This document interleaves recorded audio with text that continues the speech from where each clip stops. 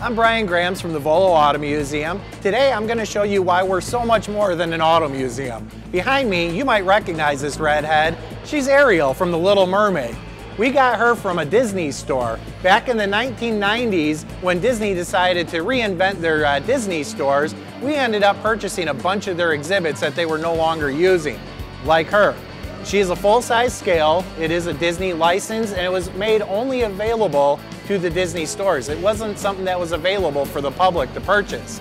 We ended up getting a collection, probably about 20 different Disney characters that we built into these movie-like settings. We also got some Warner Brothers, Looney Tunes from the Warner Brothers stores as well. Now this one here is a very cool display. The kids love it. You can see Ariel and all of her Disney friends here at the Volo Auto Museum. Be sure to go to our website, volocars.com, and check out what we have for the kids. And also find us on Facebook, and of course, bring your family out to the Volo Auto Museum.